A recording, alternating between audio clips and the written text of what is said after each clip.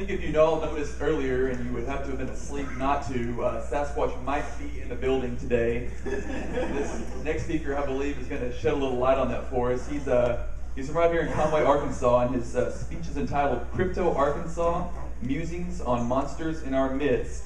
Everybody, let's give a welcome to Mark Spitzer.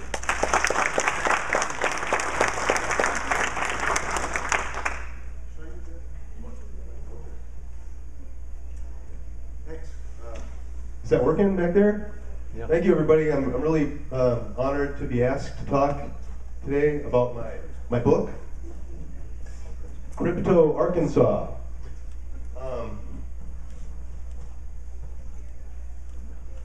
So let's just get into it here.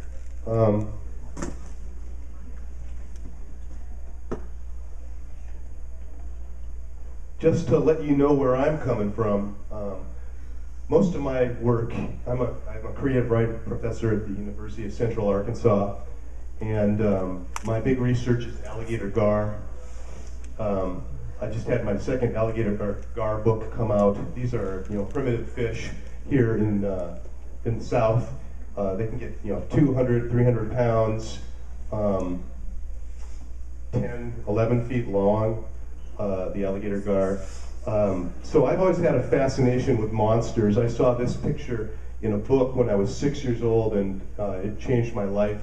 The alligator gar has become my identity because I saw this picture. And this picture comes right here from Arkansas. I think that's the intersection of the Cache and the White River where that was caught back in the 50s or something like that. Whoops, wrong way. This is a picture I drew when I was like in 4th grade or something. Like many of you here, I've always had a boyish obsession with monsters. And it's easy to write it off as that. It's just an obsession with monsters, but there's something deeper going on with monsters. It's, basically, there's a Jungian dream worldish creative application that we have all historically shared in order to make sense of what we can't explain about our communal psychology. All cultures think about monsters, basically. Monster making is something that we do because it's what we want to muse on, or have amuse us. The word muse is about the word inspiration.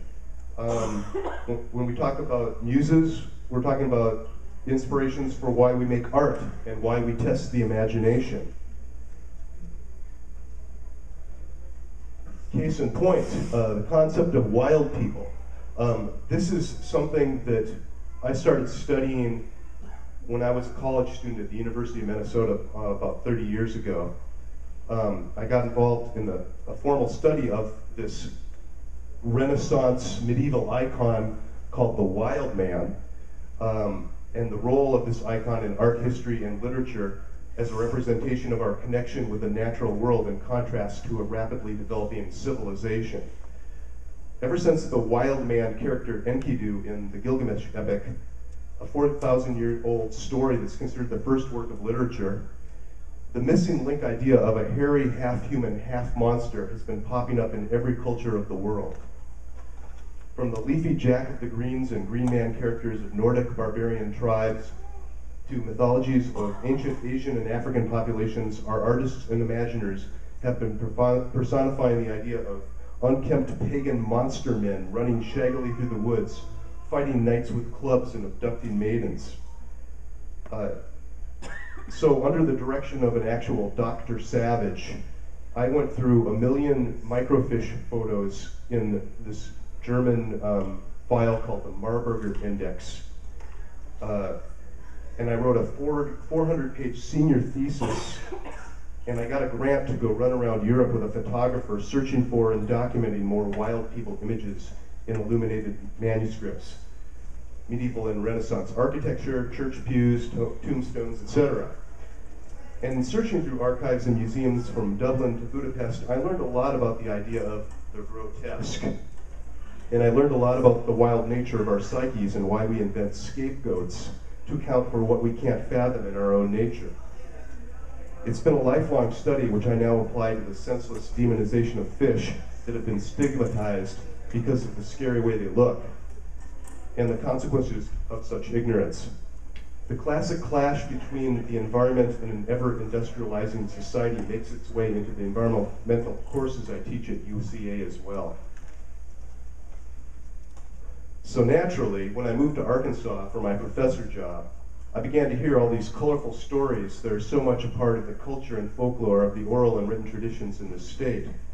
Stories about wampus cats and water monsters and elaborate hybrids running around in them thar hills and these here swamps, passed down for generations and recorded by crypto-historians like Vance Randolph and Jimmy Driftwood. I saw these stories and I was hooked. There was no way I couldn't not muse on or study such stuff in my midst and write this book. The cover of the book, this image is of what's an Arkansas monster that's been called the Gaurau, or as others have pronounced it, the Guru. I really don't know the proper way to pronounce it, but I'm going to say Gaurau. This picture comes from, was manipulated from a photo, an illustration of a photo, something like that, that appeared in an 1897 issue of the Arkansas Gazette. So basically what I did was I took the obscure experimental postmodern form of investigative poetics, which was developed by American poet Ed Sanders in the late 20th century. And I incorporated data, dates, stats, images, blurbs, and other flashes from our socio-historical political consciousness. And I presented my biased but objective findings through free verse. That's just what I wanted to do. I wanted to play with a playful subject matter. And poetry afforded me that self-indulgent sense of humor luxury, which the seriousness of prose can't approach with as much liberating whimsy as poetry can, because poetry allows for poetic license, and prose not so much. So here's an example of the writing style.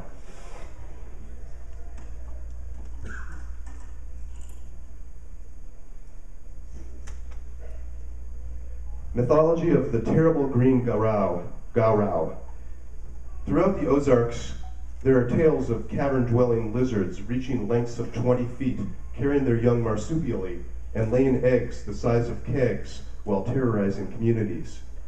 Back in 1897, Little Rock businessman Bill Miller formed a posse in Searcy County to catch a pesky reptile responsible for slaughtering hogs, dogs, cats, and cattle.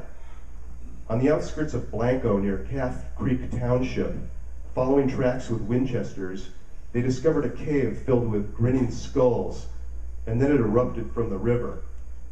A huge body of a sickly green hue, these are quotes, with 2 enormous tusks, webbed feet complete with claws, enormous scales spined stegosaurously, and a sharp bone sickling forth from its tail.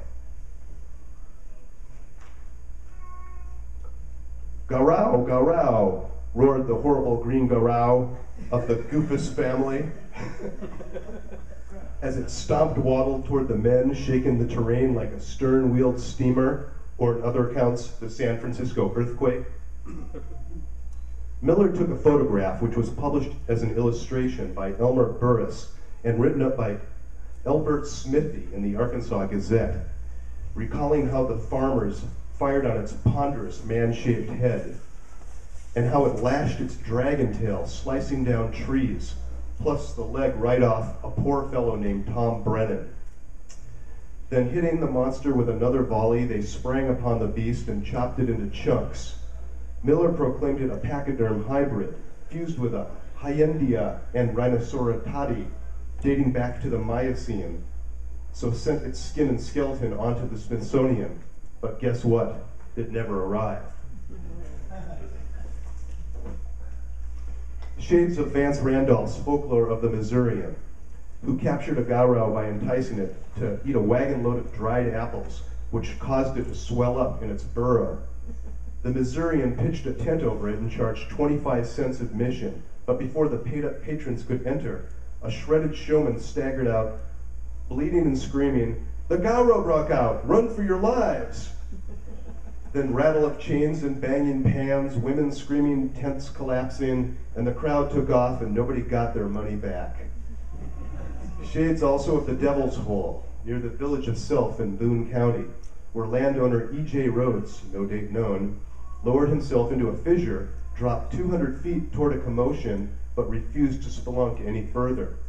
Cleo Harper and Co. of Little Rock, though, picked up where Rhodes left off, circa 1924. Lowering a flat iron into the hissing hole, something happened at 200 feet. They pulled up the rope, the handle was bent. So they lowered a stone and something snapped, severing the line. They tried it again, same thing, bite marks discernible. So I went to the storied Devil's Hole, clearly marked on Google Earth, got onto the farmer's land and found the sinkhole, stuffed with the stuff of dumps. Bald tires, window screens, exercise bikes, washing machines, kitchen sinks, brush cuttings, and a bright pink bowling ball. In other words, a giant pile of irrefutable, but colorful, Arkansas garbage.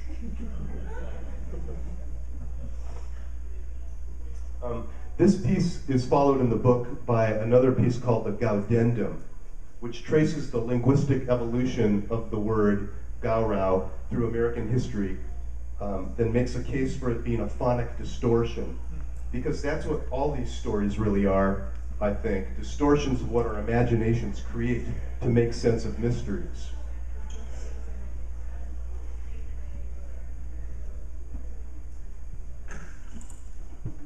Take the Lake Conway monster, for example, which my investigation revealed to me more than just an embodiment of a general fear of the other.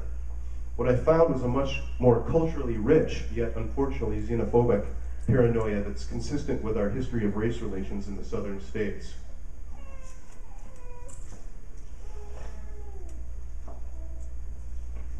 So I'll read that poem. Lake Conway monster myth, the evolution of. Deep in murk of Tupelo, cypress knees and gatorweed, mucks a mucused froggy beast, twisting up a monkey face. The swampy shores of Lake Conway have been dripping with this mystery for more than half a century. Even before '48, when the Game and Fish Commission flooded the mosquito-infested Pilarm bottoms, farmers had reported a man-sized, hunchbacked thing, known as the Thing, glucking through the water snakes. The hysteria broke in '52 when George Dillon of Mayflower hauled a mutant hellbender up.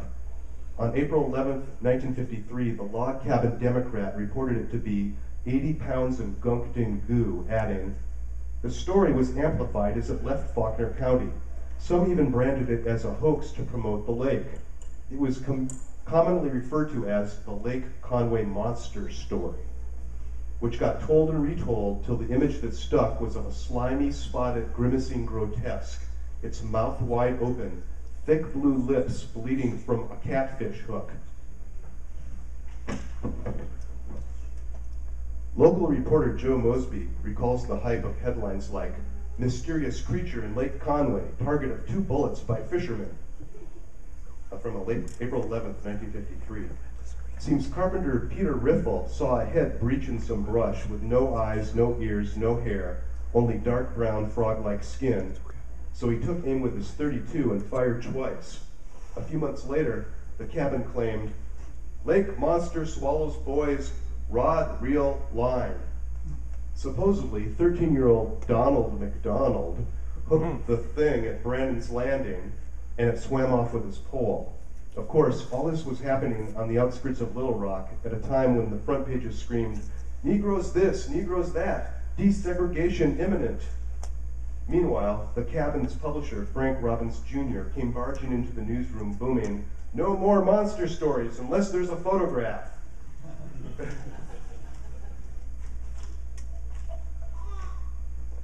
So that was that until sightings in the '70s. Same slick thing, same slimy skin, hissing at fishermen. But in 1980, the monster became a common Bigfoot. When a prominent citizen and son went fishing in the southeast corner of the lake, then saw it emerge, all ape-faced and 7 feet tall. That was around the time relatives of Pastor Roy Mack skinned a calf and sewed its hide to a huge-ass snapping turtle and released it to the lily pads. According to Mack's 2009 Pinecrest Baptist Church blog, the turtle crawled up on half-sunken logs and swam by other fishermen, thereby leading to bait shop gossip of a shaggy, swimming southern Sasquatch. Even today, old-timers remember something strange about a turtle, plus a character named Misto Griffin, who might have had a hand in this. Then in 1995, according to W.C. Jameson's Ozark Tales, an angler was attacked by a face and head straight from the depths of hell. Numerous theories abound: a rogue bear, an extremely gonzo gator gar, an escaped convict on the lam. Recently, though, there's been a new development. According to Jameson, who interviewed anglers for his chapter on the monster, then told me this in an email. I visited with two longtime Conwegians who confessed to me they made up the story in an attempt to frighten a certain population away.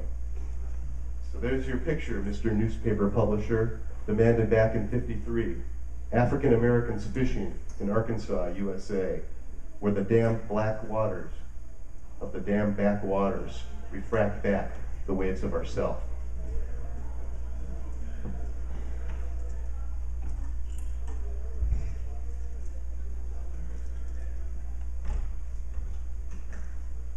Another cryptozoological phenomenon I studied was the supposed white river monster, which brought a media storm of activity and attention to the impoverished, disaster-stricken Newport-Batesville area during the Great Depression, and seems to have more to do with putting on a show to bring in income to a suffering economy than actually celebrating any legendary monster in our midst.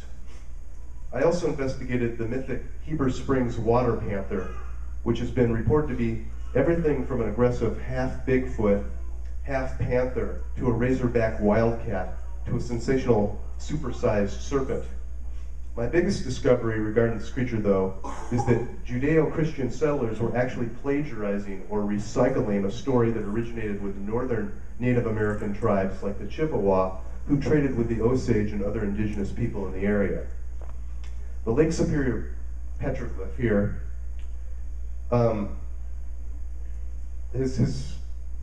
many of these water panthers are depicted like this in cave drawings and stuff like that. It's no secret that there's a universal need for very different cultures to create similar creatures to explain things we have in common.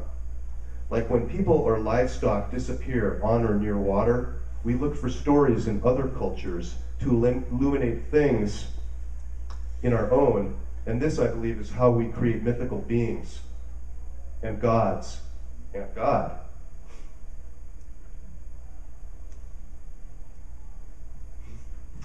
I also did a study of catfish creatures in the Ozarks. There are stories that date back to the ancient people who lived here centuries before Anglo cultures came along and basically took the stories from the oral tradition and made them literal. In fact, a lot of the stories from this neck of the woods come from newspapers in the 1800s that recounted such tales. It could be argued, of course, that publishing stories about backwoods monsters back in the day may have been a form of pre-TV entertainment, or it could have also been a Fox News type of fear-mongering during a time when churches strove to civilize a rugged terrain filled with all sorts of ferocious beasts, to which humans ascribe qualities of the devil. You know, the whole, ever since Adam and Eve got tossed out of paradise because they ate the apple morality story, in which sinners cast out of paradise become out of grace homeless people. So please, kids, don't try this at home. There he is. Yeah. Arca-Squatch. Yeah. That's the Boggy Creek monster there that was subject of a film in the 1970s. There's another one out there. The cryptozoological study that gave me the most guff, which actually directly relates to the whole wild man thing I've been investigating for almost 30 years, is the Sasquatch. which isn't so easy to just dismiss as some of the more fantastical creatures are in this book. For example, we discover new kinds of primates every year. We once didn't believe that gorillas existed. And even Jane Goodall believes that Bigfoots are possible. So, thanks for coming.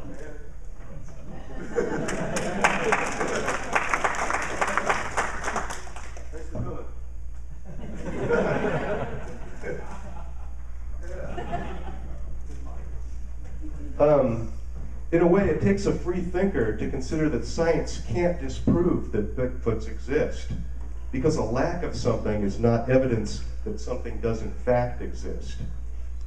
My story about these critters is basically this. Like most people, I was skeptical of something so surreal being real. Because if they're really real, why don't we have any corpses or bones or credible photos or even DNA? So I kept an open mind, especially when interviewing the convinced. And the more I studied the possibility, the more I wanted to believe that there are 8-foot hirsute Goliaths running around all over the state and all over the world, just like wild men and wild women were once thought to rampage through the forests of ye olde Europe. I mean, the idea is so fanciful and has so much character, and it's always been that way, which is why the idea persists to this day. It's something we want to believe, basically, I think. To the point that following leads from the Arkansas expert on these supposed creatures, a retired detective whose pseudonym is Tal H. Branco, down in Benton, I actually found myself lost in the Washita's and scrambling through the ferns. The sun was going down and I was in a panic, thinking that they were after me. Because that's what the imagination is capable of. We create incarnations of ourselves, and sometimes we fear these creations more than our actual selves. But I won't say that there is no logical explanation for the monsters we muse into existence, because there's always a logical explanation, which is what this book is all about. Translating those unexplained moments into a portrait that's comprehensive or based on what we know, but with no intention of shooting down our childlike wonder that celebrates our urge to monstrify the commonplace, which is a valuable defense mechanism for being human.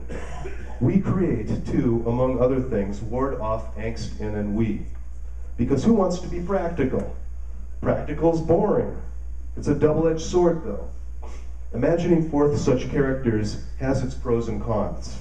One of those cons being, sometimes we come up with bullshit, then convince others that bullshit is for real.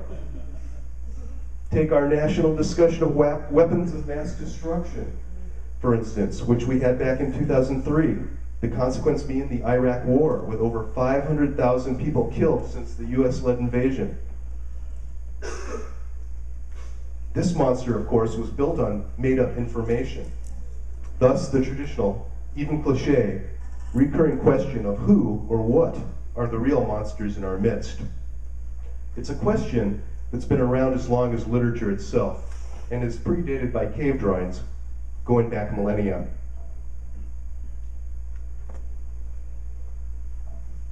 So, basically, that's the talk, and I can answer questions if anybody's got questions and answers, sure. Yeah, I subscribe to this podcast called Monster Talk. Listening to his, he's got several. Yeah, I don't know if there's any out here, on his list, the Arkansas monsters. The question is regarding a podcast called Monster Talk. I have not heard that one. No, I did a lot of research on these monsters, creatures, whatever they are. And I published this book last year. But I'll look for that podcast. Thank you for pointing that out. He has different people that write books about different monsters. Oh. Mm-hmm. This guy talked about nap monsters, ancient monsters that put on naps and publics and all. A lot of different things. Okay. You might be interested. This might be interesting. Yeah. Okay, thank you. Yeah. Any other questions? Yeah. Have you heard anything about the funk monster in southwest Arkansas? Yeah, Fog Monster, or this is the Boggy Creek Monster. Basically, it's interchangeable. There's been hundreds of reports from that area, fog area. This guy here is probably got some relatives down there. These legends, these stories, they come from all over the world. I mean, almost every culture in existence has a story about some shaggy man-ape beast thing. But like I said, I think that we invent these characters for other reasons. we do have, there are plaster casts of footprints though, Bigfoots. Yeah, and that's some of the most convincing evidence, or I don't know if it's evidence or something to talk about. But we're still looking for the proof.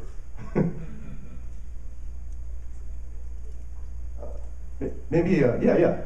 So have you ran across any mythologies that directly associate to alligator gar? Geez.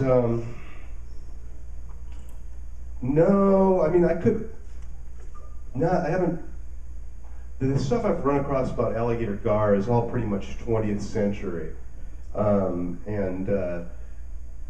But, you know, basically what happened with alligator gar is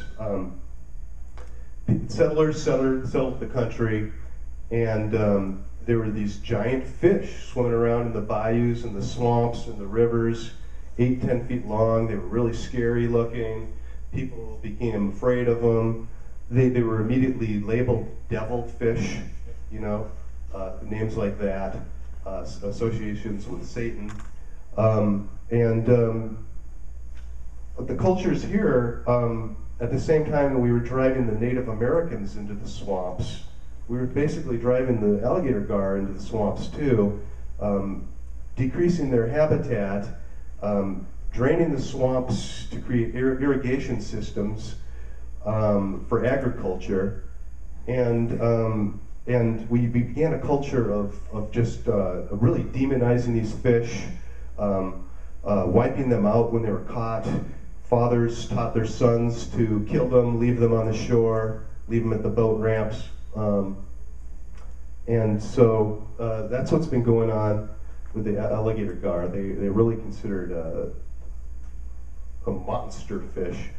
But they are, the thing is, by wiping out all those alligator gars, we wiped them out in the 50s. We basically extirpated them from the state. And our fisheries have been suffering for over 60 years because we need those big fish in the mix to eat the big minnows like buffalo and carp and drum and stuff like that, which are actually the fish that do more damage to game fish populations than any other fish.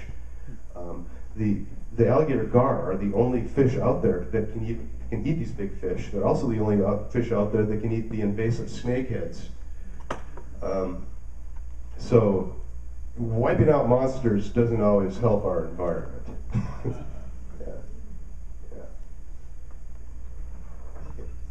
Other questions? Yep. What would you say Arkansas's monster story, most prominent one right now? It's probably this guy here, the Fog Monster. Yeah, he's our big monster. He brought us a lot of attention back in the 70s. But the White River Monster is also something to think about. I'm going to read the poem about the White River Monster.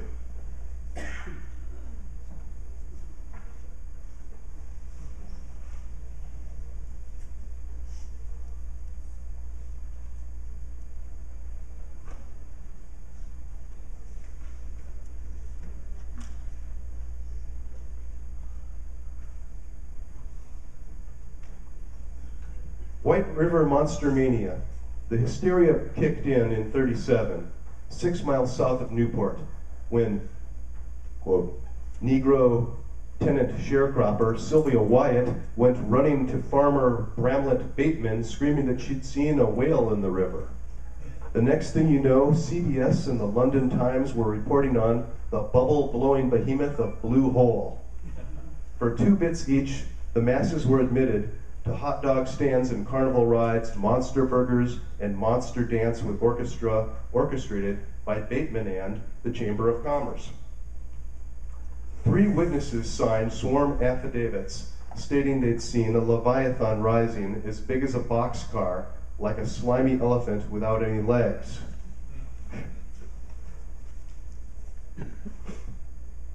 For the next few weeks, there were newsreel cameramen, reporters from all over, and thousands of tourists and picnickers from as far away as California watching blow-by-blow loudspeaker accounts broadcast on radio of Memphis diver Charlie Brown fighting Whitey with a harpoon.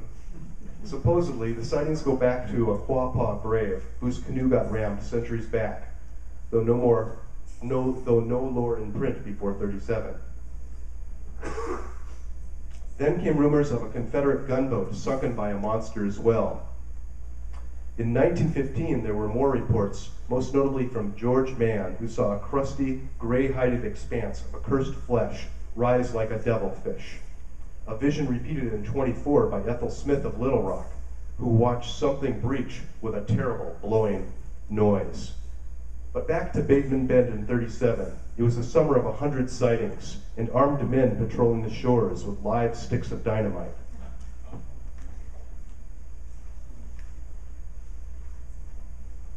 As the festivities continued through July, as binocular rentals services surged, as t-shirts and sidewalk sales brought the bling to town, Deputy Reed claimed to see the monster's jumbo catfish head, while toll bridge collector W.E. Penix constructed a Mongo hempen net, but gave up when donations quit. In the meantime, Charlie Brown dove for days, and so did pearl diver David Smith with a helmet made from a Model T gas tank, a rubber hose, and a bicycle pump. Then nothing until 1966, when Mary Skinner, Dorothy Day, and Vernon Tucker spotted a creature with a mermaid tail and a monkey head. 5 years later, in 71, after subsequent sightings of the Fouke monster exploding out of Texarkana, a new wave of publicity hit. Campers alleged a serpentine denizen shrieking like a half-horse cow. E. Denks described a 1,000-pound unicorn whale. Ollie Richardson and grandson were born upon a blistered back. Sheriff Henderson of Jackson County found 3-toed tracks on Towhead Island. And Cloyce Warren photographed a widely published blur, leading to the legislature passing a law in 73, designating the stretch from Jackson Port to Possum Grape the White River Monster Refuge, where it is now unlawful to kill, molest, trample, or harm the source of so many bumper stickers. It should be noted, though, that scientists suspect an elephant seal swam up from the Gulf of Mexico, that the Associated Press reported an 11-foot alligator gar caught downriver in 1940, and that 2 beached bull sharks were found near Newport in 1980. The son of a legendary snapping turtle caught in 1893 was also a possibility, according to Aunt Lizzie Simmons.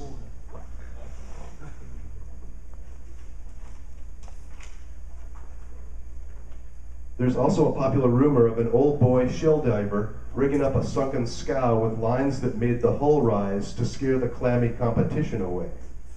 The most convincing perspective, however, as to why this river monster is a croc was posited by Dale Cox.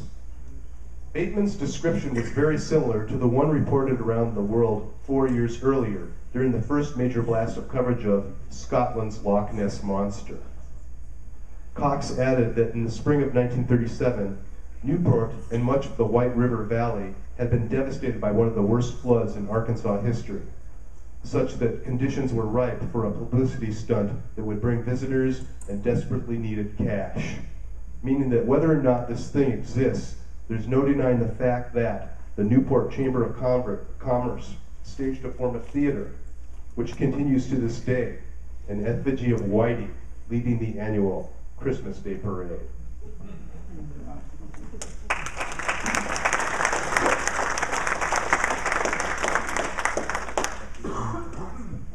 So those are the sort of stories, poems, research in this book.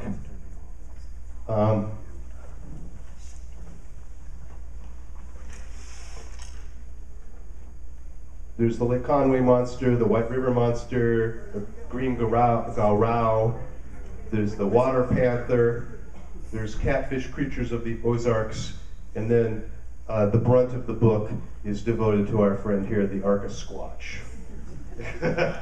Yeah.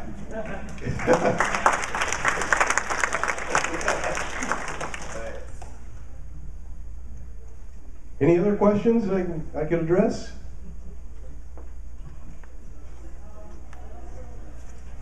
Well, yeah, there's one. It's one of those things that seems like I used to know, but I can't remember. What's the description of a wampus cat? Wampus cat, yeah.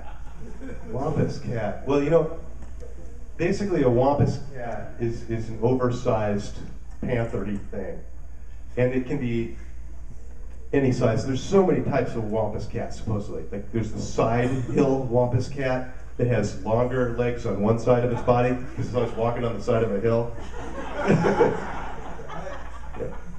There's the wampus cat that's, that the Conway High School has as its mascot, which supposedly has 6 arms. So, you know, there's just so many different types of wampus cats in our history. The wampus cat was an interesting study.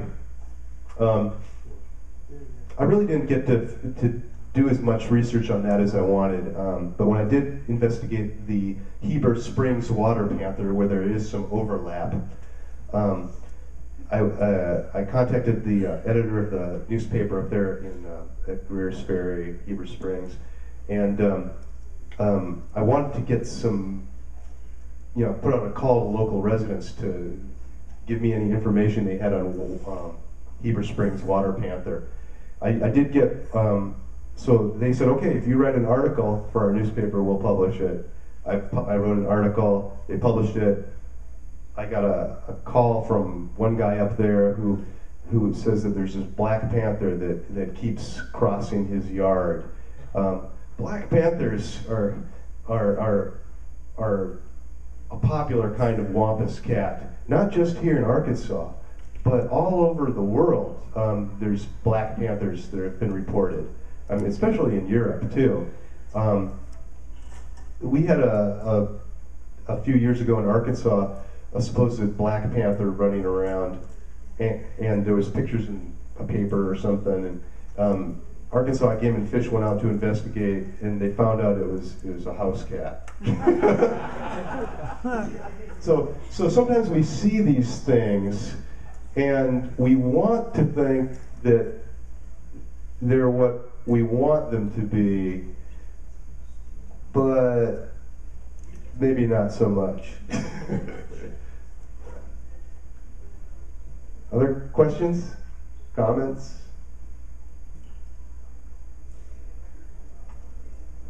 Well, probably that's a good time to shut things down here, and we got 10 minutes to the next speaker, and I guess I'll be signing books out there. And thank you for listening, and thank you for coming. Arkansas Free Thinkers Society.